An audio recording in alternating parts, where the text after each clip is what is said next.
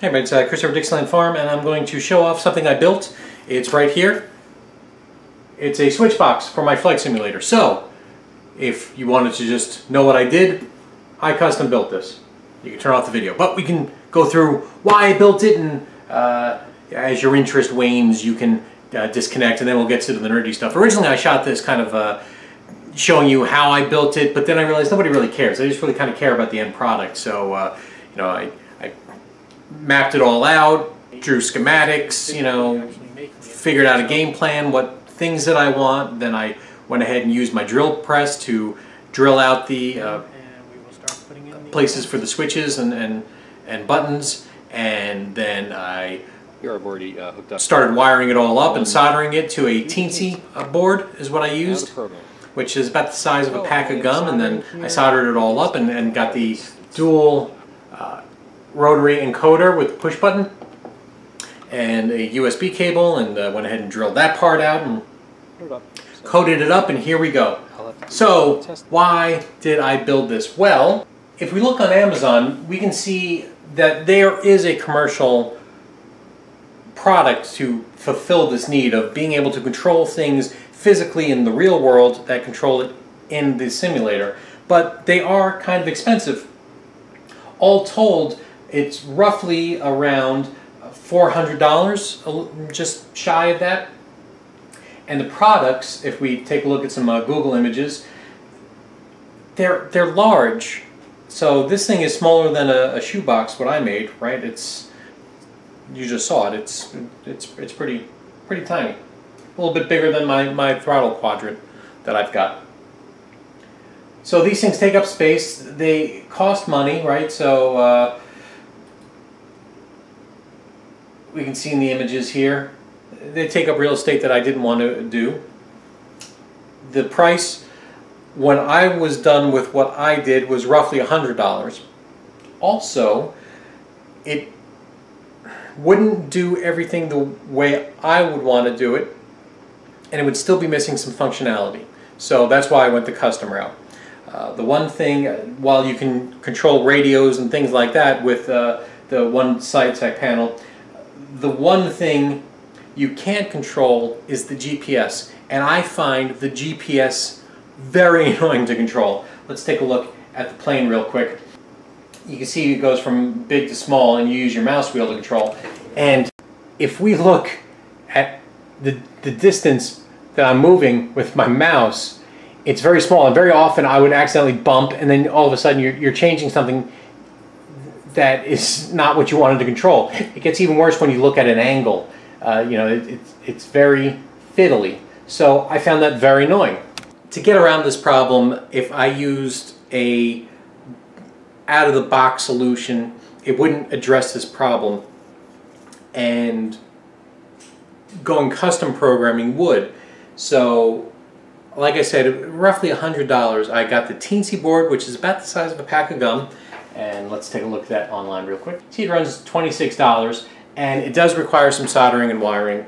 You can get headers, so that way you can use crimp connectors. So if soldering is not your thing, that's okay. I'm very comfortable with soldering since I've done that in ham radio, and you have to solder for the switches probably. Though I guess you could probably do all that with crimp connections too, but it wouldn't be as effective or as easy, in my opinion.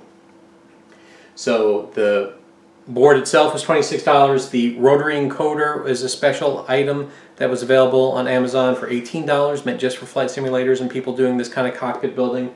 The switches and buttons were $20 combined. The enclosure was, I think, $18. And then I bought some special wire, which I didn't have to do, but I decided to do that. And I bought a new soldering iron with a micro tip pencil because I wanted to make sure that I had the right kind of soldering iron opposed to the iron that I had. I probably didn't need that, but it was only $10. So again, all in told, roughly $100. So let's go ahead and see the device in action, right? So we turn on the parking brake, you can see, boom, the parking brake just turned on. If I turn the battery on, battery switch turns on, the alternator switch turns on. If I turn the fuel pump on, fuel pump turns on. Look at that, everything's working out just great.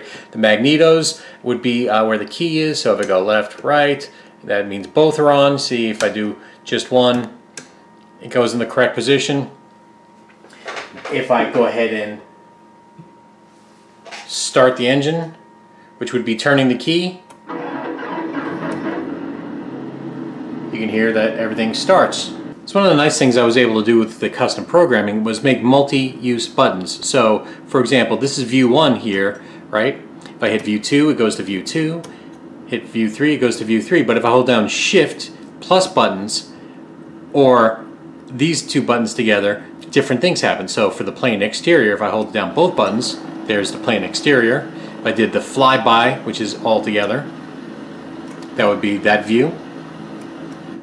And there's view 7 programmed in. So I'm able to do all of those extra functions, which saves the button real estate here, and also the inputs. I didn't have to program in or solder in as many inputs, right? If I turn the avionics on here, and I use COM1, we take a look.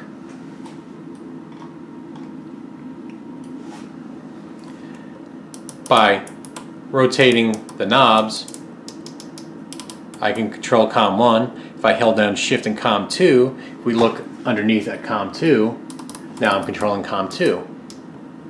If I hit the heading barometer, one controls the heading bug, and if I turn faster, you can see it actually turns faster in the simulator.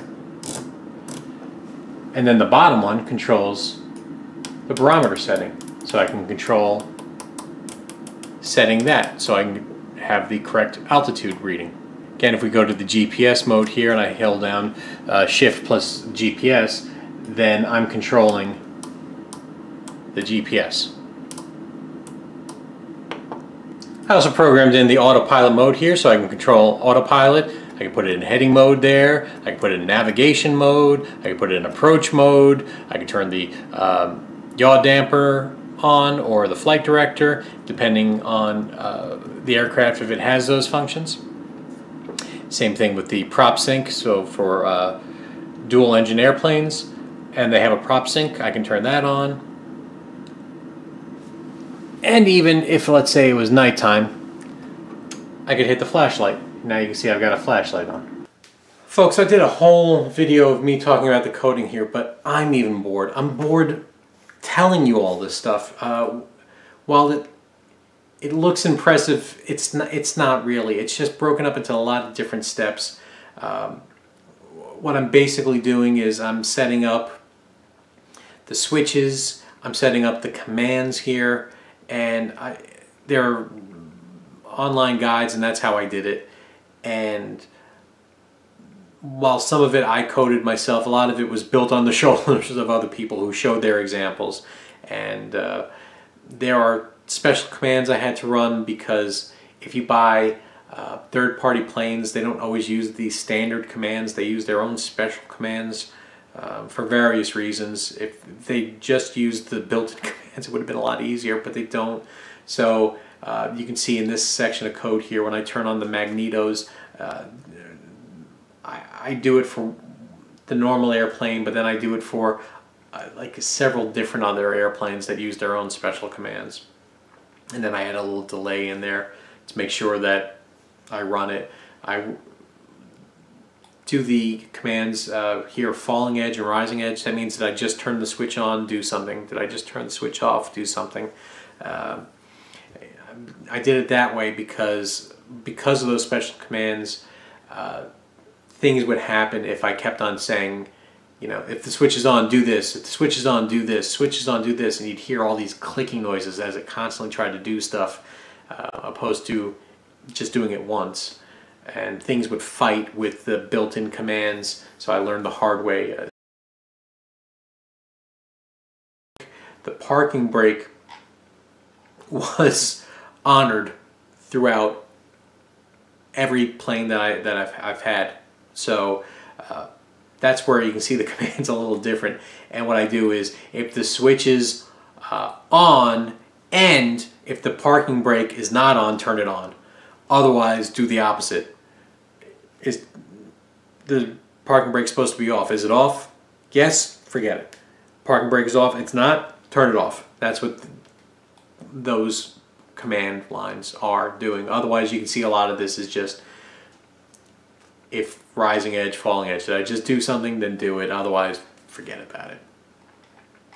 And then I also set up these timers. And the reason why I set up the timers were that multi-function thing. If you hit like button 1, button 2, it would kind of do both commands, and you'd see like command 1, command 2 happen right away. So I set up this timer where it gives you a little bit of lag. So if you can't, and you'll never get it perfect, it gives you a little like 15 millisecond window where you can kind of hit the 2, and it ignores until that timer is passed. Every time you hit a button, it just resets that timer. So like you hit 1, 2, 3, you know, the timer would have gone 1, reset, reset. And then it'll check, and then I go, oh, okay, you meant all 3 buttons. Okay, do this. And that just took a lot of trial and error, and I figured it all out. That's it. Thank you so much for watching. I can't really help most of you who might have questions because this is unique to everyone's situation. I did have fun having the project. I did do it in steps. Instead of trying to tackle it all at once, I just did one thing at a time and took some time, and it got frustrating some parts, but a lot of the frustration came from this coding. I don't program in this language ever. This is the first time, and it was very specific about where brackets were and where semicolons were, and I would forget, and all of a sudden it wouldn't run, and it was always due to because I forgot a closing bracket or I forgot a semicolon. Very rarely it was the actual code. One time it was, and I just worked my way around it. So that's it from Dixie Nerd Farm, everybody. Thank you so much for watching. Take care.